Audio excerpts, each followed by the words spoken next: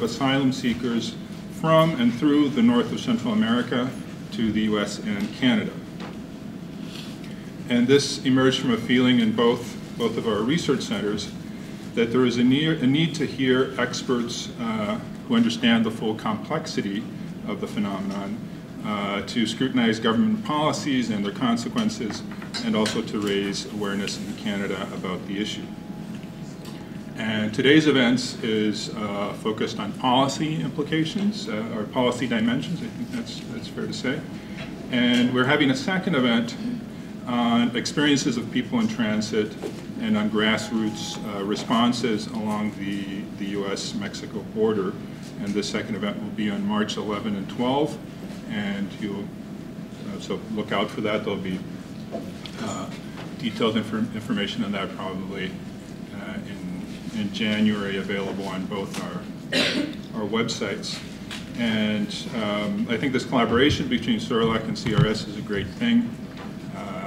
It's kind of providential that we're on the same floor of this building and on floor 8, because there's a natural alignment between what we do, although that probably also applies to a bunch of other ORUs, or certainly to YCAR, which is also on the same floor of the New York Center for Asian Research. So I'd like to thank our speakers, Tanya Basok and Craig Smith, and I'd also like to thank an informal committee that has been guiding us in developing these events, and so specifically Allison Crosby, Lewin Goldring, Carlotta McAllister, Lily Lum, and Will Payne. And I also want to thank the coordinators with CERLAC and CRS, Michelle Millard and CRS, and Camila Boniface and CERLAC. So our first speaker today is Craig Smith. I'll just tell you a little bit about him. He's the Associate Director at the University of Toronto's Global Migration Lab. He has conducted several years of field work about migration, displacement, and integration throughout the Middle East, North Africa, Western Balkans, and Europe. And his current SSHRC-funded research looks at the emergence of irregular migration systems to Canada and their effects on Canada's domestic politics and international relations. Thank you very much, Craig, for joining us. Thank you. So we decided that Tanya's actually going to go first, but I'm going to give like a brief kind of scene setting of the displacement in the region, and then flip it back to you. Okay. All right. And I'm cognizant of the fact that I'm potentially speaking to a room of experts on this, and that I might get something wrong. So I wouldn't mind if you interrupted me.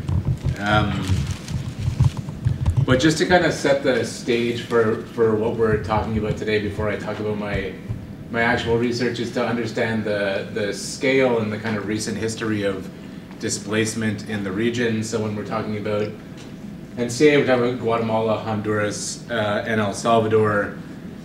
Currently there's estimates that there are about 750,000 internally displaced people in the region, though some scholars say that that number could be at least twice as high because of governments' reticence to admit the scale of the problem and the also lack of capacity in the region to actually do accurate measurements of displacement. It's also the case that there's a growing number of asylum seekers and refugees in the region and leaving the region. The most recent accurate data is from 2017. I asked UNHCR why there's no 2018 data ready yet, and they said it would be ready soon. But if you look at the relationship between the whole number, that there are 350,000 people displaced internationally from the region from 2011 to 2017, and 130,500 of those in 2017 alone. If you could imagine a curve, it's an increasing displacement crisis, and the UNHCR in a recent publication estimated that they would have 450,000 persons of concern by 2020, in addition to the 350,000 plus the IDPs.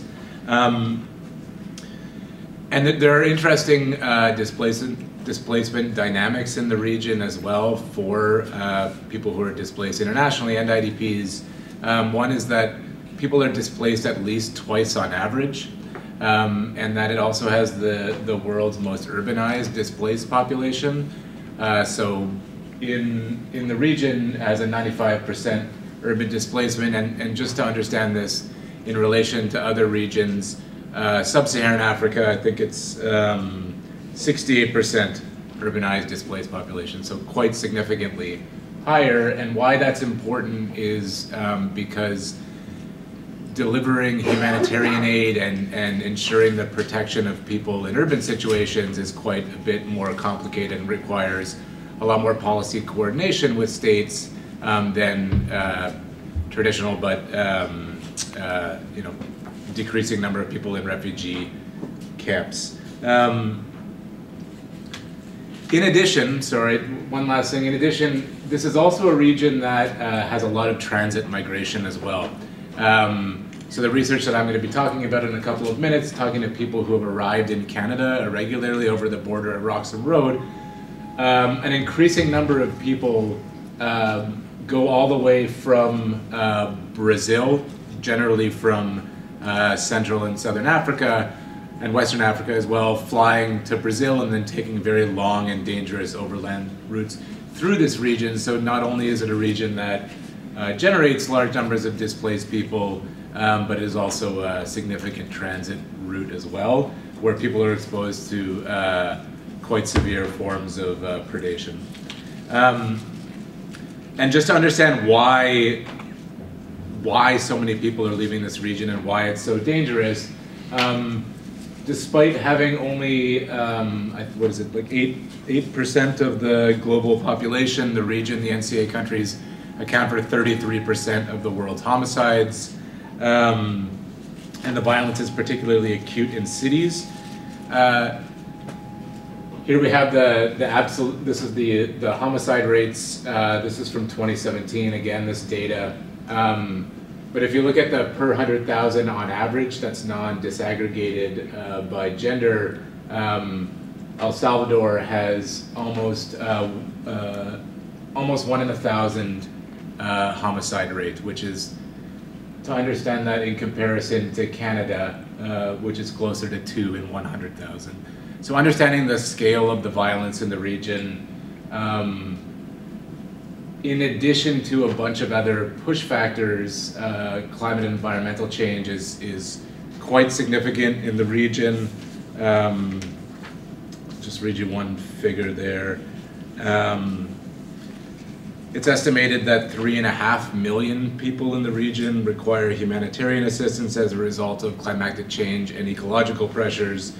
And in the past decade, drought and water scarcity from development projects and mineral extraction have reduced agricultural productivity by 70%.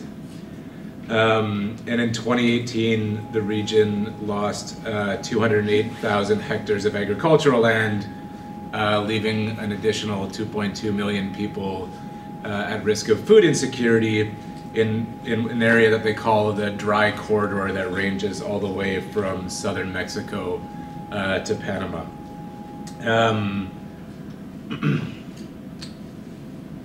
I'm going to leave it at that and then hand it over to Tanya, but yeah, I'll leave it at that.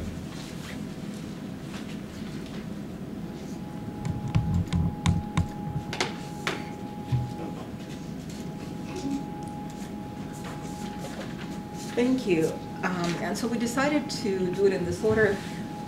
Kind of geographically, Craig presented what's going on in Central America as an explanation to the exodus, and then we'll move to Mexico, and then Craig will continue with the implications that the current situation has on Canadian policy and the movement into Canada through the United States. So I would like to begin my presentation by thanking CERLAC and CRS for inviting me to give this presentation. I'd like to mention that I'm an alumna of York University, and I was in the Department of Sociology, but what really helped me to get through the program and get inspired and graduate was the fact that I was associated with both CRS and CERLAC. And some of the people that inspired me in my scholarly research are still present here, so I'm delighted to see them. This work, the presentation that I'm giving today, is based on research that we've been conducting roughly since 2012, and Guillermo Candiz was listed as a co-author. He was our graduate student assistant in the project that started in 2012, and currently he's working as my postdoctoral fellow. So some interviews were conducted by him in the summer of 2019, for instance. Some of the interviews I conducted, and so we combined the interviews that we've conducted separately, but also some interviews we conducted together. And so this presentation is based on our combined efforts. Now, I will be talking about policies, but I also will be talking about the impact of policies on people, and hence there will be a bridge between what I'm presenting today and the event that you will, and the presentation you'll have. The presentation you'll have in March. Sorry, I can't speak louder. The topic is ambiguous legality, and this is a topic that I've worked on for several years. Issues with the social kind of political and legal construction of illegality, but also understanding that at times the boundary between legality and illegality can be quite blurred. And so I will be talking about migrants who are found in these conditions of ambiguous legality. And ambiguous legality here means that sometimes their status is only temporary. So they're legal today, but they may not be legal next year or a few months down the road. Or they have a legal status, but no legal rights. Or they do have legal rights on paper, but in reality, they have difficulties accessing those rights. So this is basically what I'm going to, after I've reviewed some policies, my last section is about the impact on the policies on the status and conditions that people find themselves in. And so looking at the construction of this kind of a blurred boundary between legality and illegality, or ambiguous legality, I'll be looking at certain policies, but those policies are linked to discourses, right? Because discourses shape the way we define a situation, and what kind of policies are put in place to address what's defined as a problem, what is being problematized, and where the solution is to be found. So the two discourses that I'm particularly interested in are discourses of transit countries or transit migration, and the other discourse is a third safe country discourse. And these discourses are based to a certain set of policies, practices, actors, geographic locations, right? So as I will be discussing the discourse of transit migration, which is linked to the externalization of border control to countries that are defined as transit countries, and discourses of third safe country, which is a policy, I would argue, policy of externalizing humanitarian protection of refugees to countries en route. So the two discourses are interrelated, but I'll also be looking particularly at the role of UNHCR at creating this kind of an infrastructure of externalized refugee protection in Mexico. And I will be showing that there are cracks in that architecture of refugee protection. And because of that cracks, kind of the combination of securitization policies with the externalization of refugee protection in a kind of producing the edifice of refugee protection, which has lots of holes, which has a lot of cracks, that's what explains the ambiguous legal status that migrants have in that area. Okay, so as I mentioned earlier, the fieldwork that this paper reflects was conducted in 2018 and 2019 in Tapachula, southern Mexico, and in Tijuana, northern Mexico, as well as Monterrey. And we also conducted some interviews by Skype, interviews with civil society organizations. Those are, they're located throughout Mexico. Some are in Mexico City, some are in other parts of Mexico. So we conducted some of the, 20 interviews by Skype. But while Guillermo was in Tijuana in summer of 2019, he conducted many interviews with civil society organizations in person. Guillermo also interviewed migrants, and I would have loved to integrate those interviews in the presentation, but we've just finished transcribing, or someone else was transcribing the interviews, and we're analyzing those interviews. So unfortunately, I won't be presenting any quotes from that part of the field work. Not yet. Maybe if I get invited again, I will be able to incorporate that research in the presentation.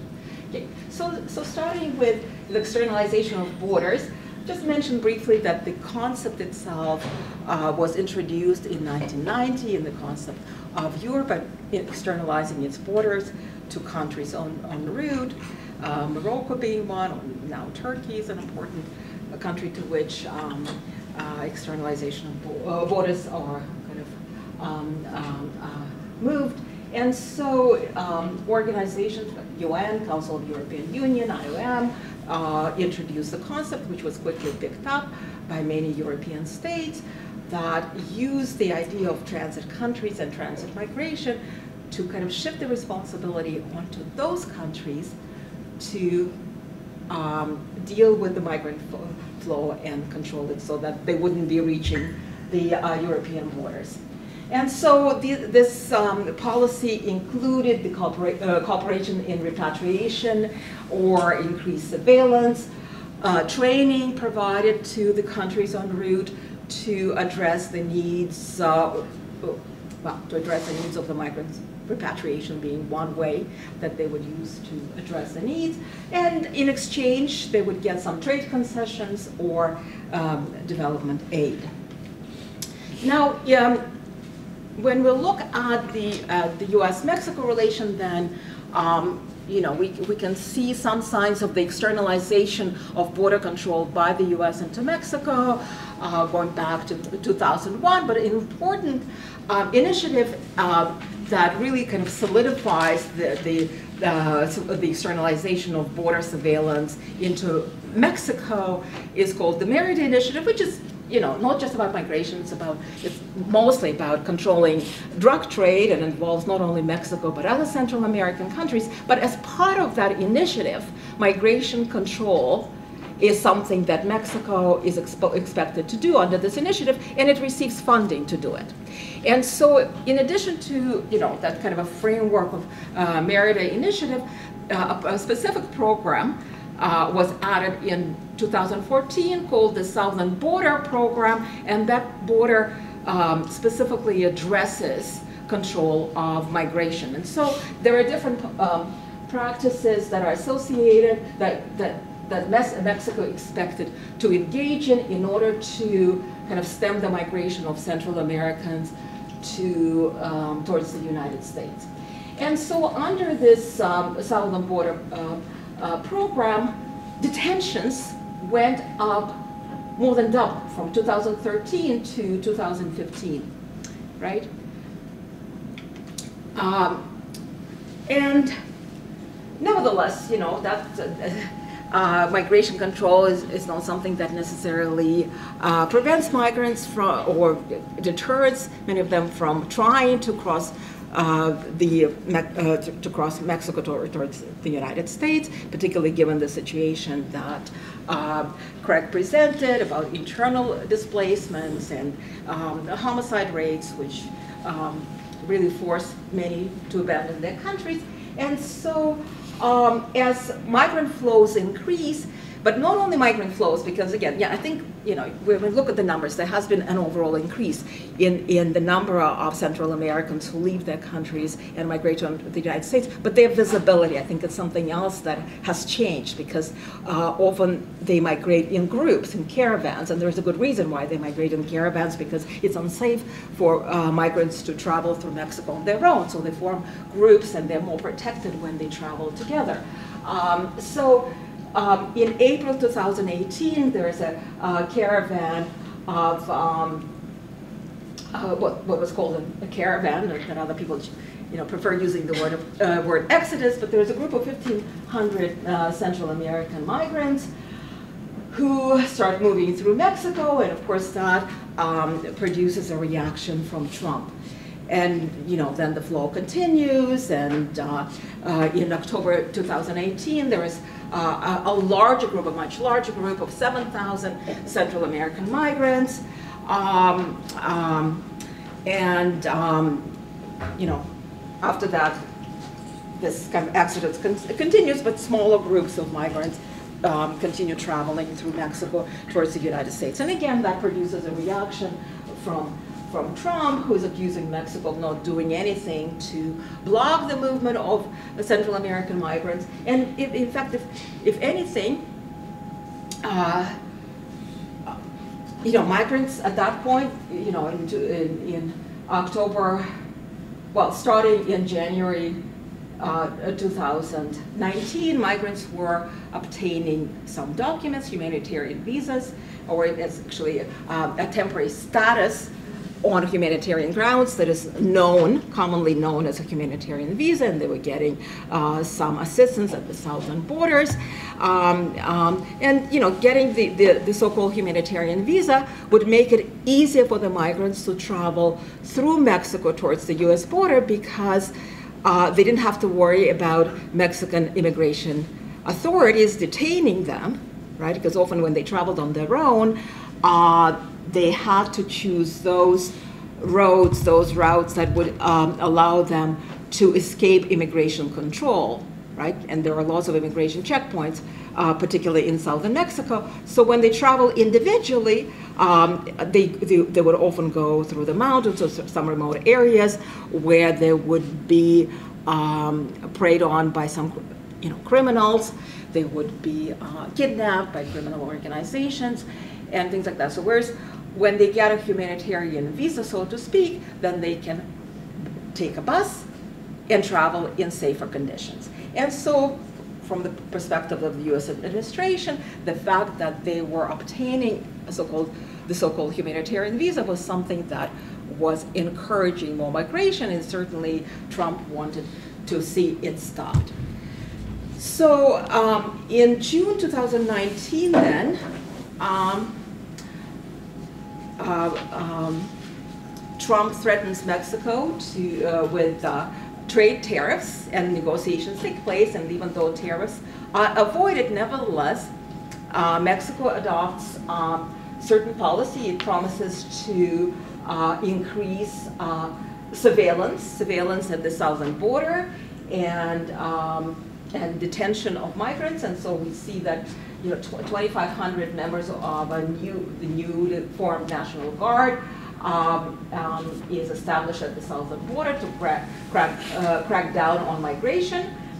And roadblocks are set up throughout southern Mexico. And in fact, so if you look at the statistics, in the first 9 months of 2019, Mexico detained 158,000 individuals, most of whom are Central American migrants. But what's important is if you look at the northern border, the US-Mexico border, is that in fact fewer people make it to the north, to the border with the US, right? So those kind of detention practices were effective in some way by, you know, detaining many from making it to the northern border. And so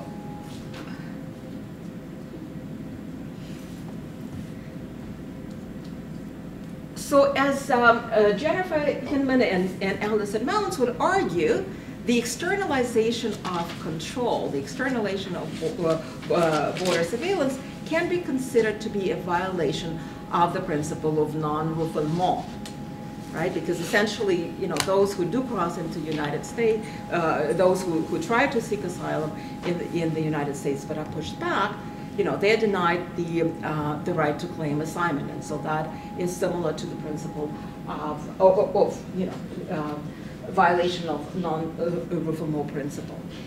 And so to justify this kind of policy, then the discourse of third country asylum is used, right? Because when you argue that you know, people are pushed back, but they have a right to claim asylum elsewhere, then you know, that could be some kind of a moral justification of the policy that pushes asylum seekers back.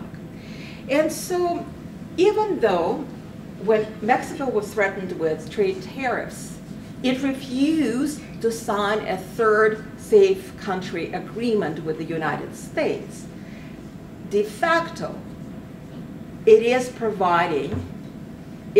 kind of building an infrastructure that allows asylum seekers to claim asylum, right? So even though de facto it's not a third, you know, even though officially Mexico does not have this agreement with the United States, but de facto it's turning itself into the country of asylum. So of course Mexico prides itself on its tradition of providing asylum to those who flee civil wars and violence, and so there is a history of Mexico providing protection to refugees fleeing from Spain, civil war in Spain, or violence in South America, Guatemalan and Salvadoran refugees in the 1980s. And recently Mexico has taken certain measures to expand its and redefine its commitment to protecting refugees. So 2011, Mexico revised its law on refugees and complementary protection. It also revised Article 11 of its constitution to entrench the universal right to seek asylum. And then Mexico engages in discussions at various international fora and signs some declarations. So there is you know, very clear stated commitment to protecting refugees and expanding asylum. And so if we look at the numbers, in 2013, only, you know, fewer than 1,300 Central American and other migrants claim asylum in Mexico. By September 2019, the number had gone up to 6,200, and it's expected to be 80,000 by the end of the year, right? On the basis of projections. Currently, the most recent statistics, it's at 62,000. And so here, you know, this is a graph that in fact demonstrates that trend. And so this is a graph that I want to share with you, which is, you see that in terms of the country of origin, Hondurans are the largest group, but also there's a sizable number of refugees from Venezuela, El Salvador, Guatemala, Nicaragua, and Cuba, right? And so there's some variation. These graphs are for 2018 and 2019, so the relative volume varies between 2018 and 19, but definitely you can see how Hondurans are dominating that trend. So what's also important to note is that the approval rate is very high. When you compare Mexico's asylum claimant approval rate with other countries, it's very high. So here, and I should mention that Mexico uses kind of two designations. So either refugees are recognized as convention refugees, that they have to prove that there's a well-founded fear of persecution, although with Venezuela it's prima facie, so they use a Cartagena agreement to basically offer asylum to virtually all Venezuelans, and that's why you see that the approval rate is very high. In Honduras, they've started using the Cartagena agreement, also they claim, I don't see evidence of it yet, but nevertheless, the approval rate is very high, and here the statistics are for the convention refugees being recognized as a convention refugee, but they also use another category, which is complementary protection, which is not, for those who can't prove that they have a well-founded fear of persecution. They can't provide the evidence, but nevertheless, there are good reasons to suspect that if returned, they would be facing some kind of violence. And so between the two, convention refugee and complementary protection, the approval rates are 81% for 2018. I believe that it's 87 for 2019, well, up till September, right? So these graphs are not quite 81% and 87 because this graph is only for convention refugees. But then, by the time you've added complementary protection, the approval rate is very high. In practical terms, if you're interested, what's the difference between getting convention refugee status or complementary protection? For asylum seekers, there is a difference because if they're recognized as convention refugees, they can bring their families over right away, not so with complementary protection. But nevertheless, the applicants themselves, if they get the status, then, they can stay in Mexico. And so, so you look at this policy and say, well, isn't Mexico a humanitarian country that provides protection to refugees? It's expanding its system and the approval rate is high. But I would argue that this humanitarianism has to be understood in conjunction with securitization policies, which the detention statistics that I presented to you earlier make it very clear. And so here I'm using a body of literature that talks about humanitarianism as something that is tightly interwoven with policies of securitization. And I've mentioned a number of scholars who talk about how humanitarianism and securitization, commitment to securitization on the part of international organizations or even civil society organizations and states go hand in hand. And I'm not going to go over that literature because I don't have time, but I just wanted to mention that I draw my inspiration from that literature. And as part of this literature, they look at international organizations. And UNHCR is one of them, so that's why I wanted to mention that there are a number of organizations, a number of analyses on organizations such as the IOM and other international organizations, the UNHCR, that talk about how care is provided while at the same time these organizations are involved in migration management. Okay, so let's look more specifically at UNHCR in Mexico. So UNHCR has been building the edifice of refugee protection since, say, 2013 or so. And so how did they do it? They funded positions in the office, in the refugee office in Mexico, which is, the acronym for that office is COMAR. So they fund positions, they provide funding to the office itself, they engage in capacity building, training for COMAR employees. They disseminate information on both sides of the Mexico-Guatemala border, informing migrants about possibilities of claiming asylum, and informing them and encourage them to claim asylum in Mexico. They provide funding to local NGOs, the civil society organizations, to provide that information to the migrants who seek shelter, who stay at these organizations. And that's, there is an established, I'm going to mention it a bit later as well, there is an established network of shelters in Mexico that migrants, when they travel through Mexico, they go from one shelter to another. They can get some assistance, some food and clothing, and sleep overnight in those shelters. So now UNHCR is providing funding to these organizations, encouraging them to encourage migrants to seek asylum in Mexico instead of continuing their journey towards the United States. And they also provide emergency aid to support those who decide to claim asylum in Mexico. And so UNHCR works with civil society organizations because, whenever we talk about kind of building an infrastructure of humanitarianism, we have to understand that there are different actors working hand in hand, and so UNHCR is working with COMAR, which is a government agency, but they also seek cooperation from civil society organizations, and these organizations are often happy to receive funding from UNHCR, and although some of them are very critical of UNHCR because they understand that UNHCR is also playing a role in trying to detain refugees from seeking asylum in the United States. They try to keep them in Mexico. And so, but nevertheless, many migrant shelters receive funding from UNHCR, and I wanted to mention another initiative which is called La Ruta de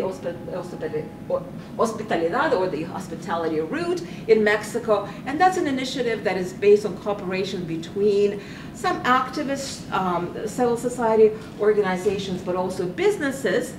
And what they're trying to do with this initiative is to integrate asylum seekers once they receive their status, integrate them into the Mexican society, and they seek businesses that are willing to offer jobs to those who are recognized as refugees. It sounds, very impressive, and when you interview, and we did interview some members of this organization, and they talk about how this is a very comprehensive initiative.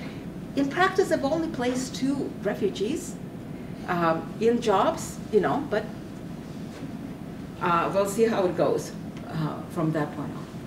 So another thing that I would mention, so as I say, UNHCR is providing assistance, civil society organizations is providing some help to those who wish to claim asylum, and aside from, providing them the information, they actually accompany them to the office of COMAR or whatever they have to go, because often enough asylum seekers lack information. They don't know what they want, what they need to do, and Mexican immigration officials can be quite unfriendly to the migrants as well. So when they're accompanied by someone from a civil society organization, they have a much greater chance of getting either the financial assistance they get, or just filling out the papers to claim whatever status. But so, as migrant shelters are already busy providing a system, or civil society organizations are busy providing assistance to migrants, they also have to deal with the migrants who are returned to Mexico through the Remain in Mexico policy, right? Or the Mexico Migration Protocol, MPP.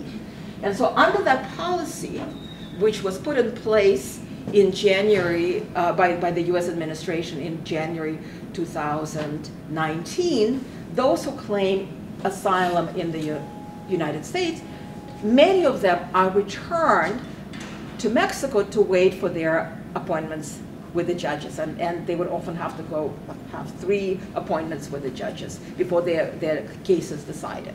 So they're sent back to northern Mexico, although recently they've also started putting some of these migrants on a bus and bringing them all the way to Tapachula, which is in the south of Mexico, right? But the idea is that they have to wait for their appointments in Mexico. And so far there have been over 50,000 asylum seekers, those who claim asylum in the United States, that were sent back to Mexico. And then, what do they do in Mexico? They go to the shelters that are located at the northern border, and the shelters are already stretched to the limit, but now they have to provide some form of assistance to those, more than 50,000 that are returned from the United States to Mexico. So Mexico is trying to kind of build this infrastructure of assistance to asylum claimants in Mexico and those asylum seekers who are returned from the United States, with assistance from UNHCR. But they're incapable of providing real protection to the migrants because, the numbers increase too suddenly. COMAR is underfunded. It was underfunded to begin with, but also under the austerity programs put in place at the beginning of 2019, their budget was cut even more, right? So they're significantly underfunded. there are 48 officials in the whole of Mexico to deal with all the cases, and there is a growing backlog. So nationwide, from 122,000 applications that have been received since 2013, only 33,000 have been adjudicated, and the backlog is increasing, right? And then the support that asylum seekers receive from UNHCR is decreasing. It's decreasing in actual value, also the length for, during which, the length of time during which they receive UNHCR assistance. But also, you know, just statistics that I found recently on the internet, on the UNHCR site, is that only 52% of 14,000 claimants that were receiving UNHCR assistance in 2017 were getting UNHCR assistance. So what about the other 7,000? How are they surviving, right? And when you think about the majority of asylum seekers being from Central America, most of them are poor, and so, you know, they certainly didn't have any money to survive on. That's 2017. I don't have any recent statistics, but it would be interesting to know what percentage of asylum seekers are funded now. And then, actually, I'll switch to the next slide, but then go back to the previous one. So here, you see there are 4 offices throughout Mexico, and 2 out of 3 asylum claimants present their applications in Chiapas. And that's, you know, that's one of the poorest states in Mexico. And so if they apply in Chiapas, they have to stay in Chiapas because every, okay, I'm getting almost done. So every week they have to go back to the office and present and, you know, sign papers again. So they can't really move. They can ask for permission to move, but that's more complicated. So they have to stay in Chiapas, and where there are few jobs, and this state is very poor. And so, okay, so I'm getting to the end, and so this is my kind of slide about production of illegality and deconstructing the boundary between legality and illegality. And in here, as you see, I'll list a number of scholars who have contributed to the deconstruction of the boundary between the two, or introducing concepts of liminal legality or semi-legality, questioning the boundaries in citizenship and non-citizenship, you know, talking about precarious legality. And so, in fact, what we see is that in the case of Mexico, the boundary between, you know, legal status and existence, which is without any rights, right? That the distinction between legality and illegality is blurred by the fact that, you know, asylum claimants either, you know, if they return from Mexico, they don't have any rights at all, despite the fact that on June 7th, 2019, in the joint declaration between the US and Mexico, there's a statement saying that when migrants return from the United States, they would be entitled to obtaining a job permit and access to health care and other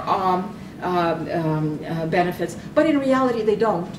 You know, they don't. And so, and then Mexico asylum seekers are also entitled to the right to work, but in access, in reality, they often don't get this identity card called La CURP, which allows them to seek jobs. And, you know, just because they don't know how to, it's a complicated process. And then some migrants abandon their refugee claims. So when I mentioned that they have to kind of be in the same location where they apply, but there are no jobs there, they say, well, I have to move somewhere else because I can't provide for my family unless I move somewhere else. So out of 17,000 cases that were presented in 2018, more than 2,000 had abandoned their claims because they, you know, they just had to move somewhere else.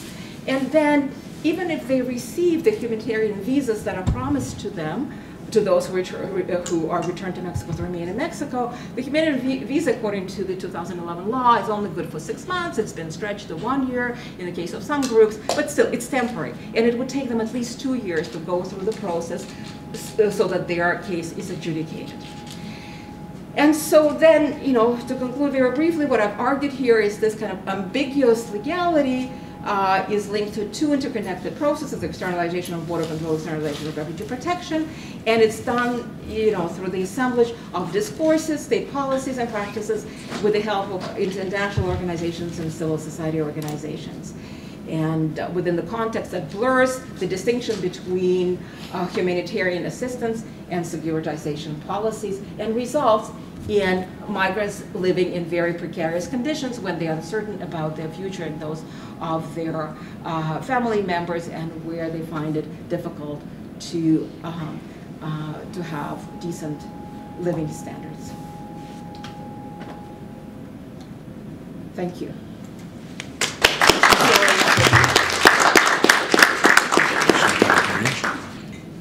Also, a big thanks to CERLAC and CRS for having me.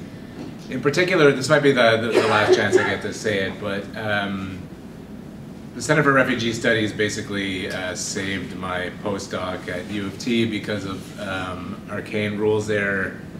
I had a Shirkin site development grant, and then 2 days before the money was supposed to come into U of T,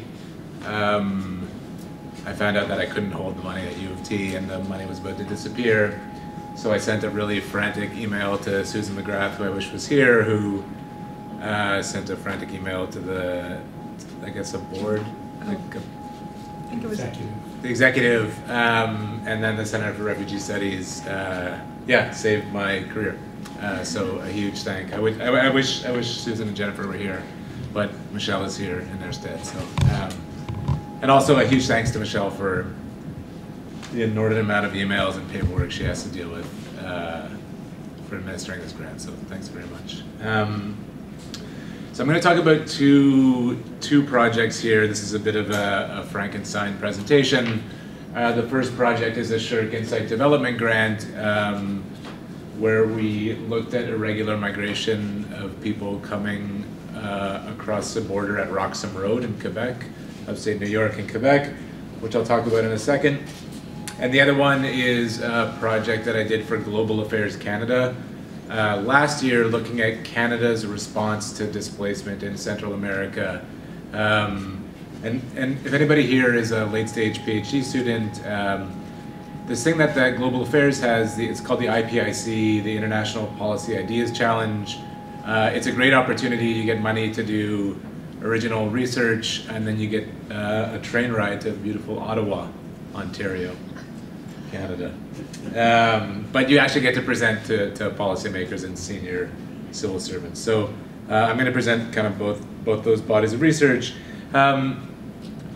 And the kind of framing for this, I've been trying to think about the way that Canada, which is seemingly apart from the migration systems that we're talking about, fits into a North American or Western hemispheric set of migration systems, and how our policies affect or don't affect those given our geographic distance, but also this kind of like political and social distance that we seem to have from these, what I look at more specifically as forced migration or irregular migration and asylum events. So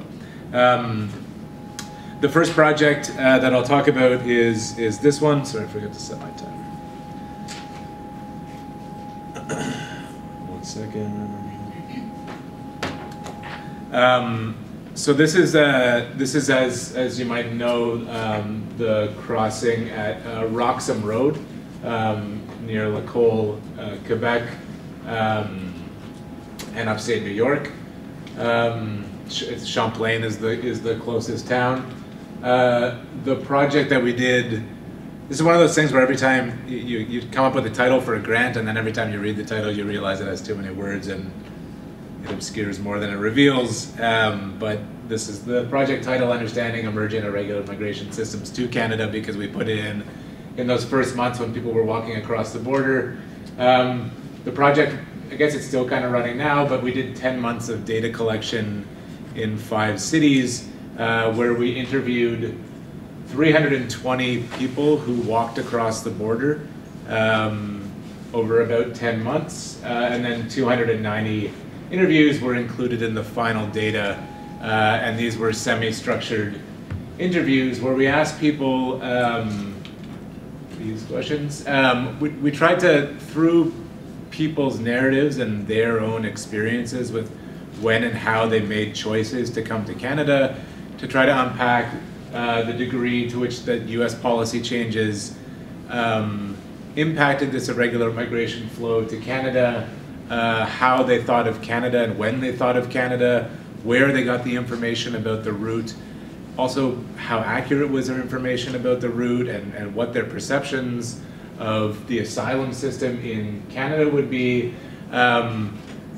based on the research that I did before. And it seemed it ended up being kind of moot when you were looking at especially the transnational migration of people that only kind of landed in the US and then came right to the border with Canada. But the role of facilitators, so smugglers, sometimes traffickers, corrupt security officials, etc., along the route. And one of the main findings that I'll just say now, because I won't talk about it so much here, is that there's, at least in this last leg of the migration system to Canada, a remarkably little criminality in comparison to other irregular migration systems, and remarkably little predation and abuse in relation to other irregular migration systems. And we also got basically narratives from them of their experiences while they were traveling. Sorry, just one more note here. We assumed about 300 interviews, and given the scale of funding and the timelines, we tried to have a representative sample of people and responses, not by random sampling as a representative sample, but a representative sample just based on the country of origin of the populations of the people coming over the border. Yeah. So this is just like a trend line to show you the irregular migration over the border at Roxham Road. So since April 2017, and the reason that the data only starts in April 2017 is because before then the CBSA basically wasn't collecting data on irregular migration to Canada because it wasn't such a big issue. And the data is actually really messy because they didn't disaggregate between inland claims and claims at the border.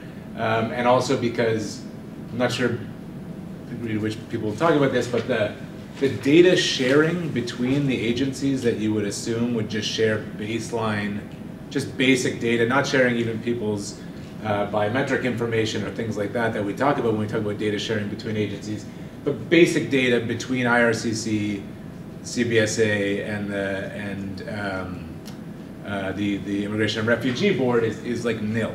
It's astounding when you think about it. It's bureaucrats walking around with flash drives sharing the information with each other between colleagues. Canada, which it's not actually a bad thing when you think about it from a certain context, because the bureaucratic securitization of the irregular migration hadn't existed, and it kind of infiltrated the bureaucracy in the same way that it has in most other places. But that's another point. And this is also the month-by-month breakdown of people walking across the border at Roxham Road, and the data is really incomplete. We just got yesterday, or 2 days ago, yesterday, the data up to October, and it basically looks the same.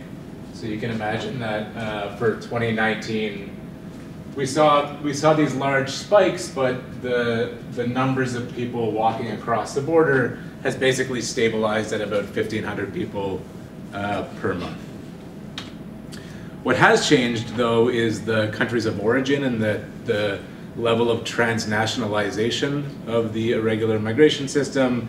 So the catalyst for the system in the first place was when Donald Trump was elected.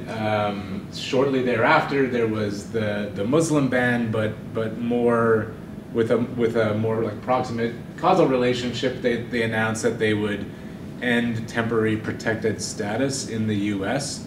For Haitians, which kicked off. So you can see in 2017, the Haitians were by far the largest nationality, and then dropped quite precipitously in 2018. And that's what you see with that big spike there in the summer of 2017. This is people predominantly with TPS status, the temporary protected status, who are Haitian in the US, who were then quickly joined by Haitians coming from Haiti, but also from third countries, predominantly from Brazil. Thereafter, you saw once mainstream media really started focusing on Roxham Road and you got all the stories, then the rumor mill, as it does with irregular migration, started churning. And basically from the interviews that we did, the understanding is that people with a kind of latent desire for out-migration started making the route, and the quickest, the population to like most quickly kind of tune into it were people from Nigeria. Thereafter followed quite quickly by people from Colombia. And then you see also in here, in these statistics, asylum seekers from the US. And this is something that is going to be quite, I think, a policy challenge going forward, is these are mixed documented, undocumented households from the US. So people who, there's a spouse or children that have US citizenship, and then another who's unauthorized. And then the other side, and this is something that I've been thinking about a lot in this research project and having conversations with people, is how to talk about some of these things in a way that doesn't embolden conservative rhetoric around this. But a large number, it seems like more than half, are people who traveled back and forth to the US often to make sure their children were born in the US and have US citizenship. And this is like, you know, I wish that whoever is feeding Donald Trump singular migration studies terms like chain migration and anchor babies and things like this would stop feeding him that language, because it's not incorrect empirically that these phenomena are happening, but it's how to talk about it in a way that doesn't embolden that. That's one of the things that I'm struggling with. So,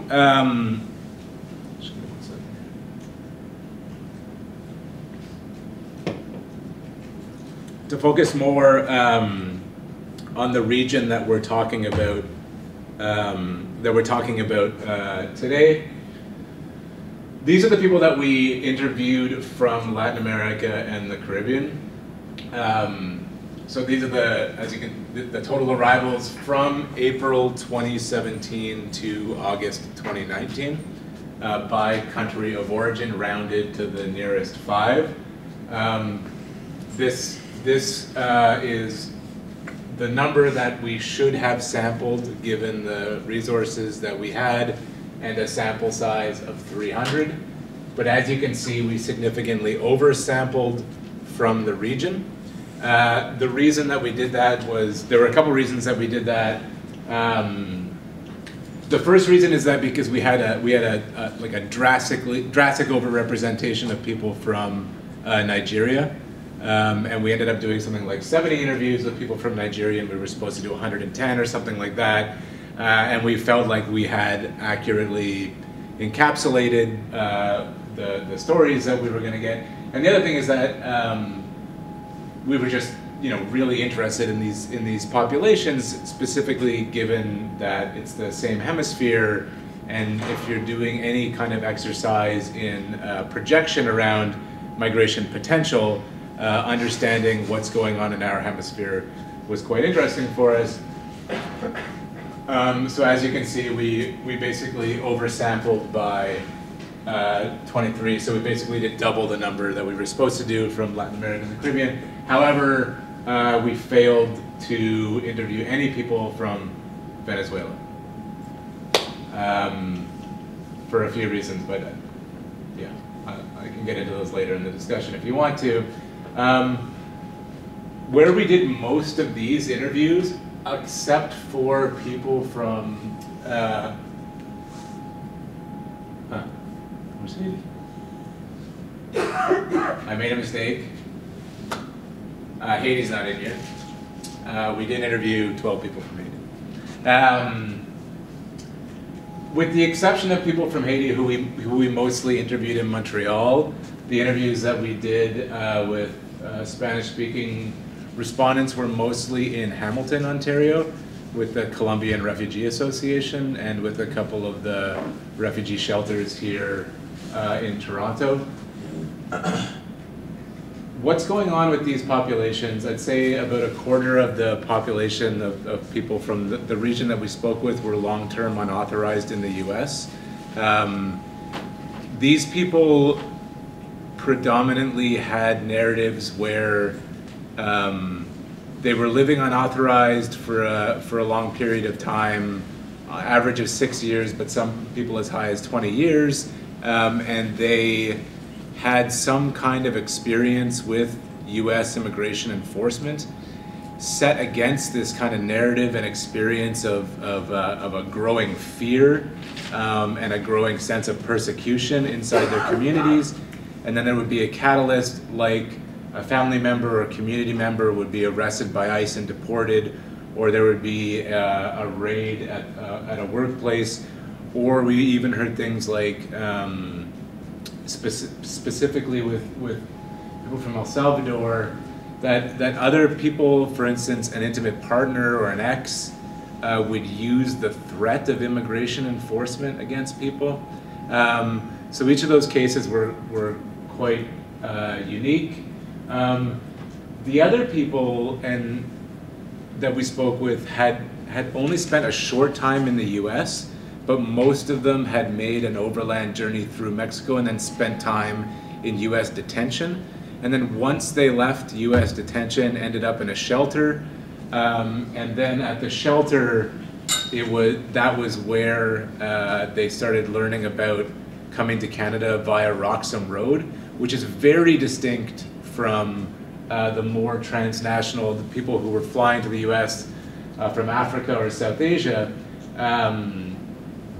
who had Canada in mind and Roxham Road in mind as their intended destination from the time that they left. So it's a very, this subset, the Latin American Caribbean subset of the people that we interviewed was actually like quite a different and unique cohort among the 56 countries of people who we interviewed.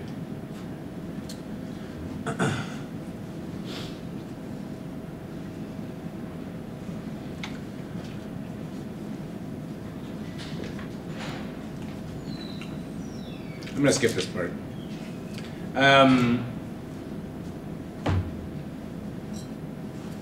The other stuff that we saw in this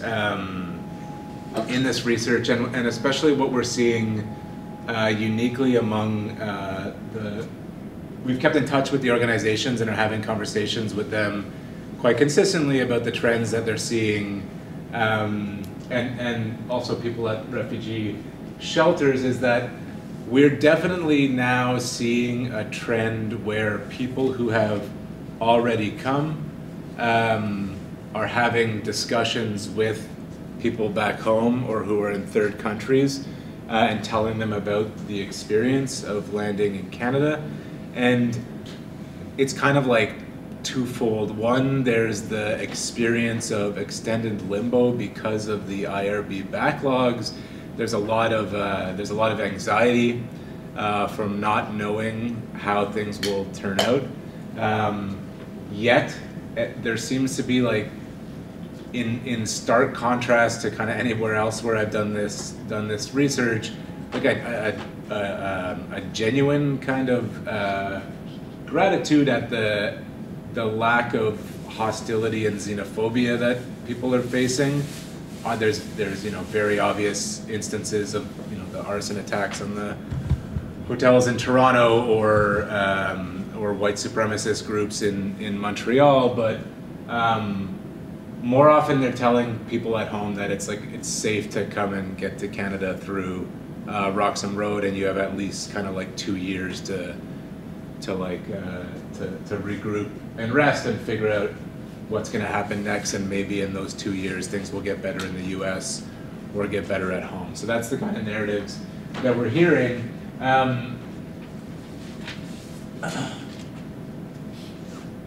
There's also been a lot of discussion about the fact that people from like the different members of parliament from the Liberal Party, different staff members from the Minister of Immigration office or the Public Safety office going abroad and doing these kind of deterrence campaigns and information campaigns. We've seen almost no effect of that on people's choice structures about whether or not they're going to come to Canada. And if you have off-the-record conversations with people from those offices, they will also admit that this is basically like a PR exercise for voters, and we'll see if that kind of thing continues after the election. The other thing that they can't do anything about is rumor, and this is something that I want to talk about specifically. I want to talk about this. No, I'm not going to talk about this. That I want to talk about specifically, and this is going to go to the conclusion, and I'm interested to hear, especially what Sean has to say, because I know that he disagrees with me on this issue.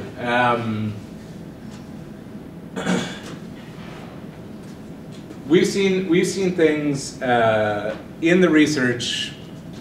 Talking to people, we've had a lot of conversations where people show us where they first heard about Roxham Road. They'll show us social media posts. They'll show us basically like the agents from whom they bought their kind of narratives and things like this. They'll show us this stuff on their phones or in their emails and things like this. And it's very difficult to keep on top of the rumors that affect people's choices about whether or not they're going to come to Canada and claim asylum. And there seems to be very little understanding of what the asylum process actually looks like for people once they're going to arrive. And there's not much that policymakers can do about it or anybody can do about it because rumors spread quite quickly.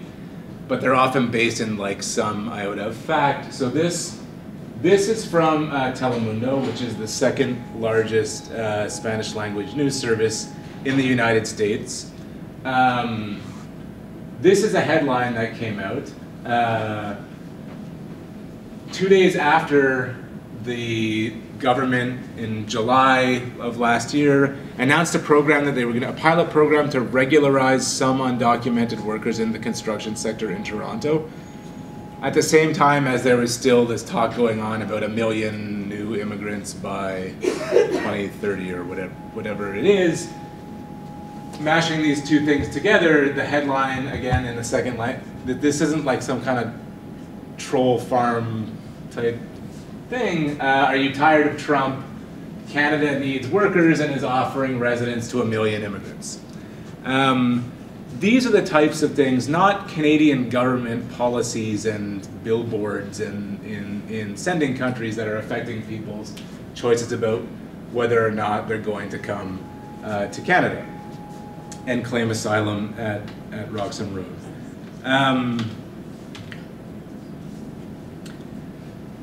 Which is something that we need to understand if we're talking about Canadian government policy and whether or not it's going to have any effect on these irregular migration systems. The other aspect of it is that even though that irregular migration system gets most of the attention, most asylum seekers are showing up at airports and making claims at airports or inline claims, and most of them aren't coming from the region that we're talking about. This is the claims from 2018.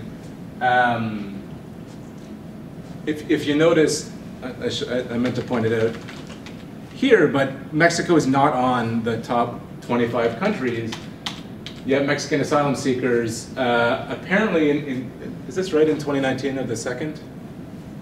Most, yeah, so this year they're the second largest number of claims in Canada, which we know from conversations with people in the government that Canada is seriously rethinking again its visa regime with Mexico. So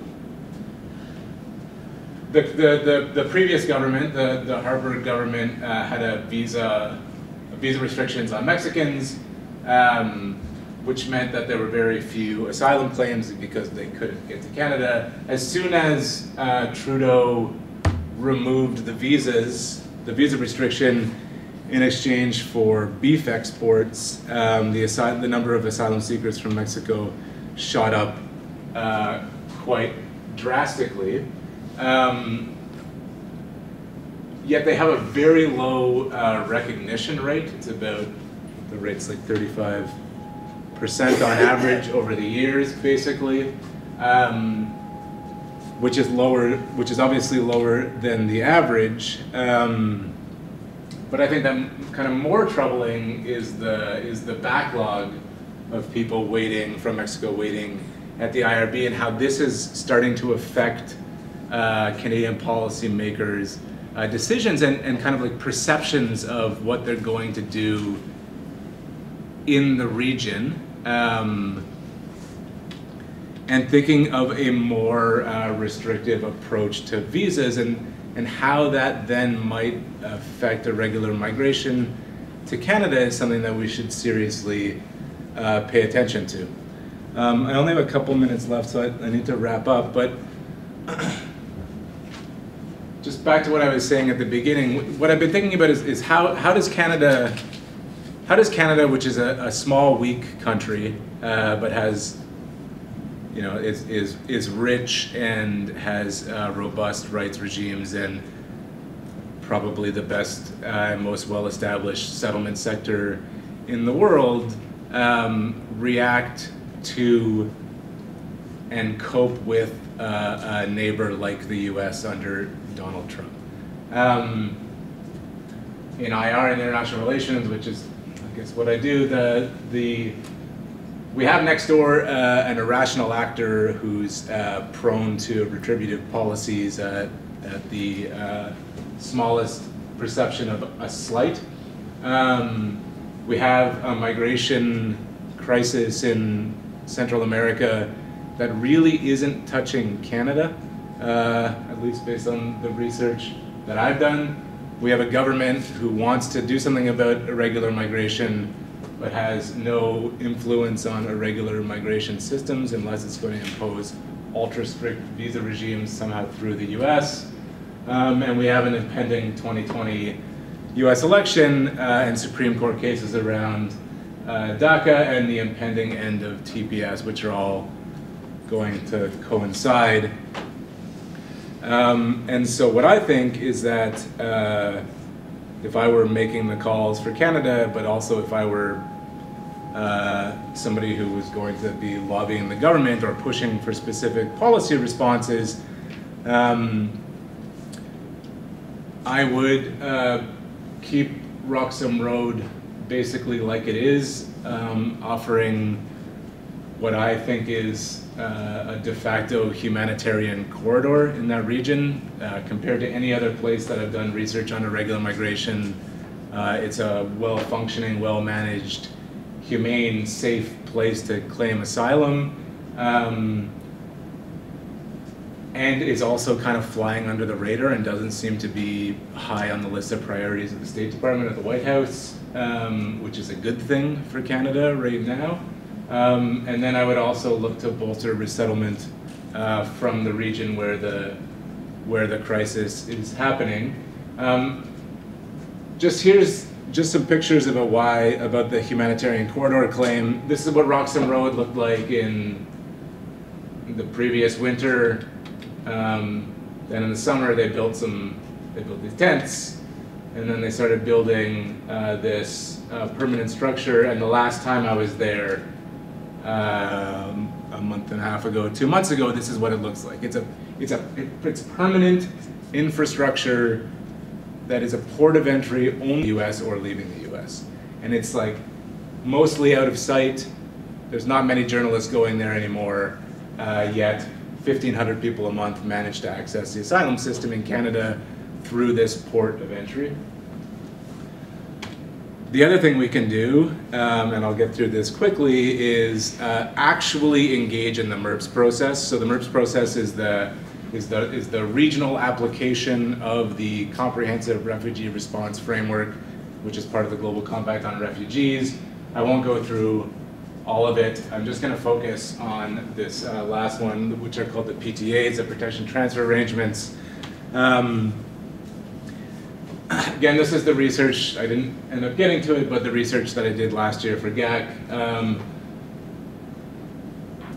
Canada's ODA is 0.26% of our GMP, but only 7% of our ODA goes to the region, which is in our own hemisphere. None of the countries in the region that are experiencing displacement crisis are in the top 25 recipients. Canada has basically no resettlement from the region, even though we have this thing called the Protection Transfer Arrangements in 2018. The Protection Transfer Arrangements are that the UNHCR, in cooperation with organizations and the states in the region, will basically put forward cases for people to be transferred out of there as like an additional pathway. There were 785 people recommended in 2016, 150 went to the US, Canada took 11. In 2018, Canada took 0. In 2019, Canada will take 0. The UNHCR says that, I don't have the number here. Anyway, the UNHCR says there'll be something like 2,000 people who will, like, their names will be on a list to be resettled, and they'll be ready to go, and Canada hasn't basically called any of those quotas.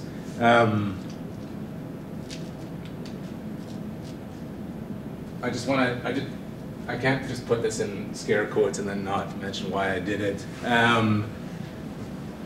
People that we spoke with, career civil servants at Global Affairs, people who work on the ground in Canadian missions in the region, and they're predominantly women who've worked there for their careers, have said the focus on the feminist foreign assistance policy means you have to kind of like shoehorn every type of policy to meet this agenda, which makes policy innovation kind of impossible. They've also said that if as civil society or as academics or whomever are going to push for more resettlement from the region, that there's nobody in Global Affairs, IRCC, or the PMO who's willing to say something that's not in line with the feminist foreign assistance policy, which makes things really difficult for addressing the displacement crisis in the NCA countries. And I'll end on a positive point.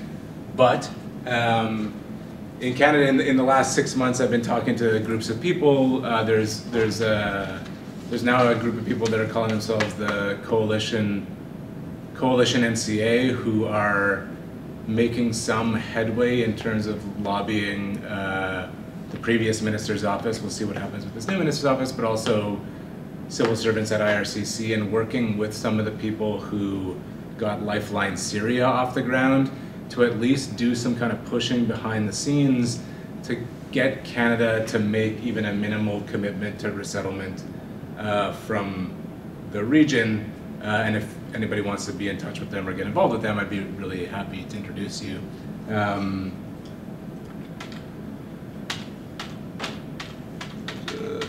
Anyway, these are my policy prescriptions on what Canada can do in the region. Thank you. Great. Well, thanks, Tanya.